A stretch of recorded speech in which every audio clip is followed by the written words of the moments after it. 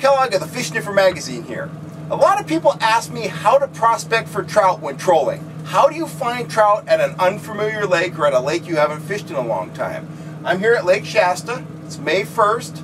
I haven't fished the lake yet this spring. I have a surface temperature of 66 degrees. So I already know a few things just based on that. One, I know the trout with that surface temperature are likely to be from 10 or 15 feet deep down to maybe 40 feet deep. I know the predominant forage item in Lake Shasta is threadfin shad. So here's how I'm going to prospect for trout and try to find a concentration of fish.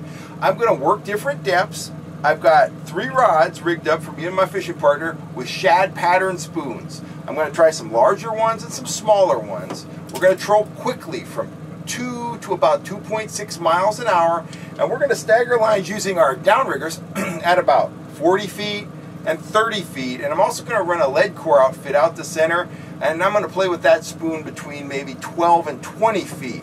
So I'm going to work the depths, I'm going to move quickly, and hopefully I'm going to find some fish. Now once I find some receptive fish, I might change lure colors, I might vary speeds, I might keep doing just what I'm doing. But first I have to find some fish in order to start experimenting with them, and that's how I'm going to do it. I'm going to troll quickly with spoons that represent the predominant forage item here at Lake Shasta. Looks like our prospecting paid off. Gene's hooked up on a shad pattern spoon at 41 feet. Probably has a rainbow. This is actually the 3rd hookup we've had here in about, 4th hookup we've had in about 15 minutes. So really no need to experiment. I see the fish. I got the net ready. I'm gonna try to net this fish and shoot some video as I'm doing it. So let's see what we can do. Gene's looking at his line counter reel there. He says about 17 feet back. Put a pretty good fight on, Gene. Yep, great. A lot of action. That's actually the smallest one we've caught here so far this afternoon, but nothing wrong with that. He's feisty. We've been letting them all go, but maybe we'll keep this one. Whoa! One-handed. There we go. Yahoo!